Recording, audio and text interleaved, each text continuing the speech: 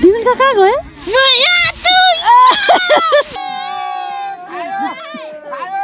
हालत खराब छ धान काटी कुन्नेमा बसेर आज मासिपुरको उ भुटबरी सबै भाग्यो कहाँ गया स्यालबरी दाइले हैन तीनचोटी खान बारेर नाचेको आगोमा हेरेर बस्नु पर्छ रातभर ए जदेखि ए भोलिदेखि ए पर्सि धानको काम चाहिँ आज खतम हुन्छ खल्लास। हेलो एभ्रीबडी, रात पर्न लागिसक्यो, 6 बज्न लागिसक्यो। सो अहिलेसम्म पनि मेसिन आएको छैन। यसरी मान्छेहरू सुत्दै, कोही यता कुरा गर्दै, कोही उता गाना सुन्दै, कोही उता कुरा काट्दै बसिरहेछौँ हामी। So this is the update of the day. यो 14 कट्ठा खेतको धानहरू सब उसारेर सकेर मेसिनलाई कुर्दै बस्दैछौँ। रात चाहिँ पर्न लागिसक्यो। दाइ चाहिँ यहाँ लुडो खेल्दै बस्नु भएको एक्लै। आज चाहिँ माइजूको धान हो खासमा स्याहार्नु पर्ने। गर्दा गर्दा रात परिहाल्यो। ल यहाँ अब मच्छरको रोकथामको लागि अनि गाउँभरि मलेरिया डेङ्गु सब भइरहेको, त्यही भएर आगो बाल्नु पर्ने भयो। मेसिनको छाँटकाट केही छैन। यस्ता बाजी मलेरिया भाग त्यो झुलले अहिले काम लाग्यो मलाई त। हान्छेको रात सुत्नु पर्यो, यस्तरी मच्छर समार्नु पर्छ। ठाउँ नभए रात पर्यो के रात, आज खेतमै रात पर्यो। उयो पनि थियो नानी प्लास्टिक यही बेला जलाउने मान्छे बस्ने र अँडेरमा बस्ने त्यो आगो त बाल्न बुटा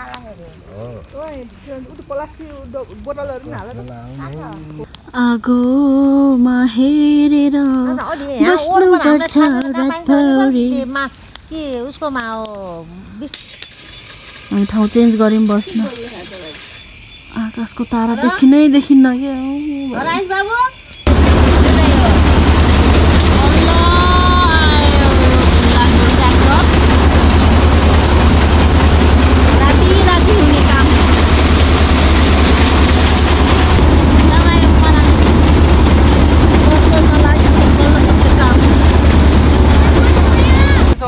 नौ बजे सक्यो कामकाज।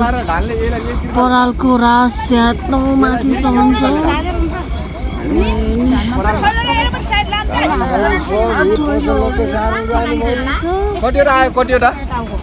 अब चाहिँ घर जाँदा जाँदै 10 साढे 10 हुन्छ होला। काम गर्नु त यसरी गर्नु राति 10 बजेसम्म। काम गर्ने कालु मकै खाने भालु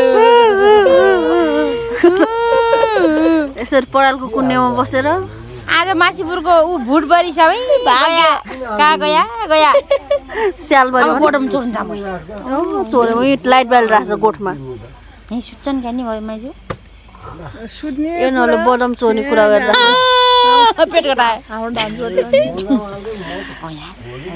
गर्नेछौँ कतिवटा गर्ने खैलो चिनेर चामल बोकेर बाई बाई गुड नाइट। अब गुड नाइट बाई बाई। आज लास्ट धान काट्ने दिन। बिबिनका खुसी भएर नाचिराखन्। अब पैसा कमान जाने धान काटेर।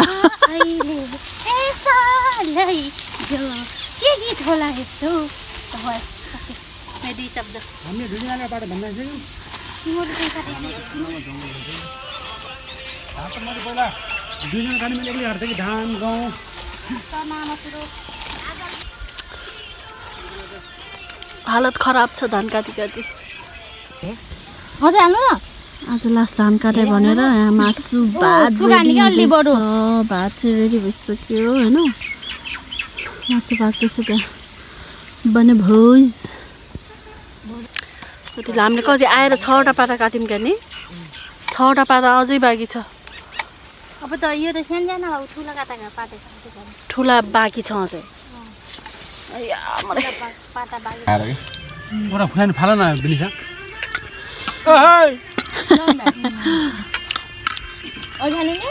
दाइले होइन 3 चोटि खान बारेर नाचेको उभिएर खानुपर्छ हिँडेर आज लास्ट धान काटी भ्यायो औठी परे दाइ जिजो लाग्यो हो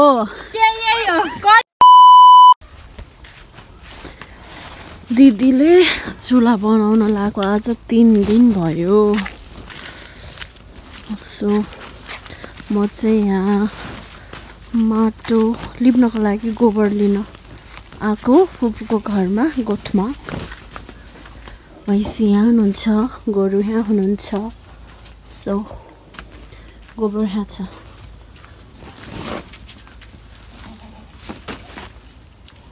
के गर्नुहुन्न नि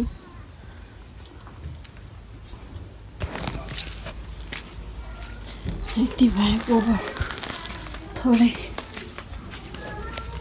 यतिले पुग्छ भन्ने हामीलाई लागिरहेछ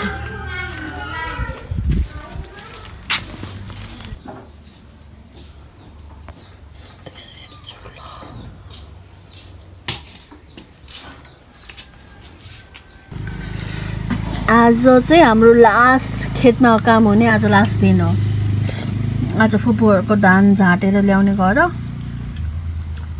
सो आटो दाल अनि आलु र लोडेको साग खाएर हामी जान्छौँ खेततिर आफू त ब्रोइलर बोकेर खेततिर गयो साथीहरू ब्रोइलर चाहिँ यहाँ छ सुन करा बिचरा 5 किलोको ब्रोइलर बोकेर खाइन्छ आँखा फस्यात्तै फर्काएर आज खेतमा काम गर्ने लास्ट दिन होइन लास्ट दिन त के भन्नु होला नसोध्नु भएको हामीलाई ब्रोइलर बोकेर हिँडेछौँ भन्ने के गर्दाखेरि हो नि खेतमा भोलि कसको ए अँ म त ढले धानको काम चाहिँ आज खतम हुन्छ खल्लास अनि त्यसपछि भोलि आलु एक दिन भोलि आलु लगाउने हो बिहानै अनि सकिन्छ अनि तिहार आउँछ रोटी हाल्नुपर्छ आज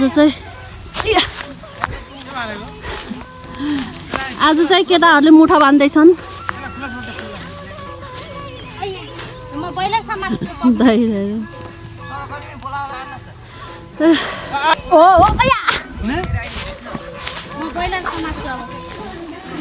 काट्छौ तिमीले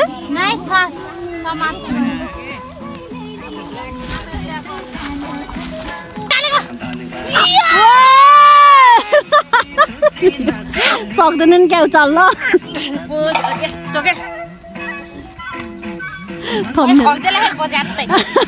कतै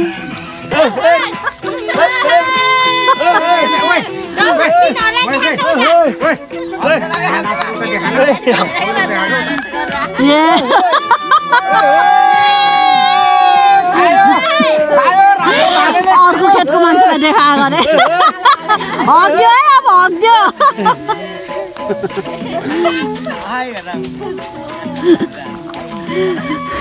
सबले हेरे मुठा बान्नु पठाके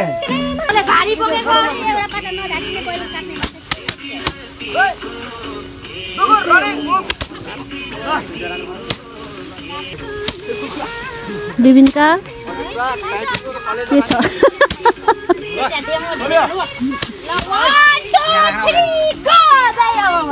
फ्रिज बिचरा हट्टे गराखन यार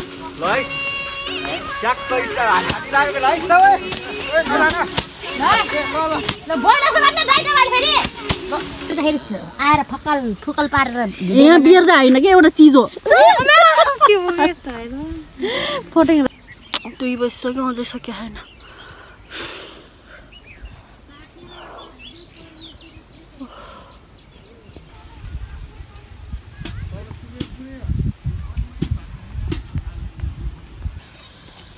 काम भन्दा धेरै खाना नि हामी भन्यो हामी बारे काम गरेछौँ बारे हामी भन्यो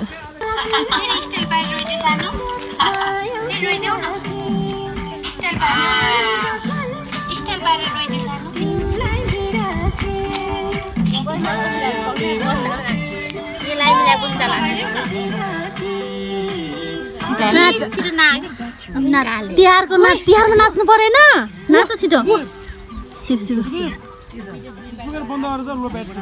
ए लो ब्याट्री भयो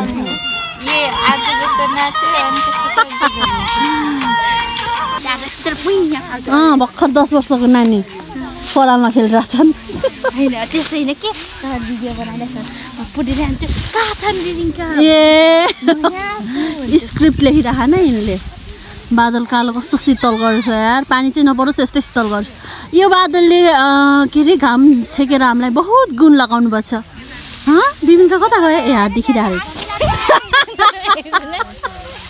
यही कुरा गर्छु म अरू भात लागेर सब सोत्रान बछन् कसैले मोबाइल हेर्दैछन् कोही चाहिँ सबको चर्तीकला हेर्दै हाँस्दै कोही अझै खाना खाँदैछन्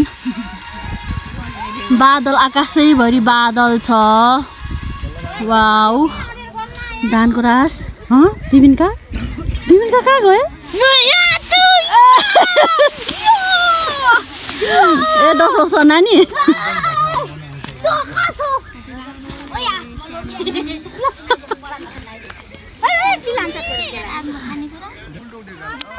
खाना खाएर काम फेर स्टार्ट अब चाहिँ 4वटा पाटा मात्र छ बाँकी त्यसपछि हामी पराल बोक्छौँ पराल त्यहाँ उता बाटोसम्म मात्र पुर्याउने अनि त्यसपछि ट्र्याक्टरलाई लाग्छ अब चाहिँ पराल बोक्ने पालो यसरी पराल बोक्दै यहाँ अगाडि बाटोमा लग्नुपर्छ अनि ट्र्याक्टरले लग्छ मासको दाल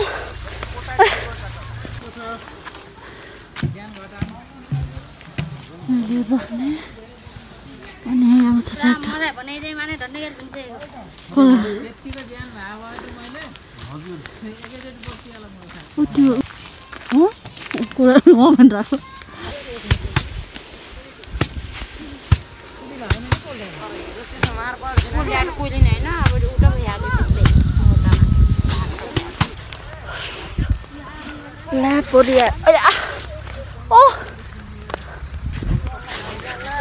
विभिन्नका के छ खबर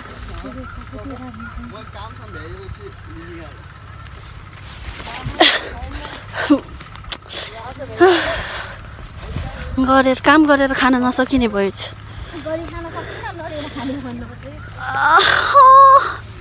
बस्न पनि सकिया छैन भैली भैली ए यहाँको होइन भैली ए उ माथि डाँडाको ए हो त ए आजदेखि ए भोलिदेखि ए पर्सिदेखि ए तिहार सुरु ए भयो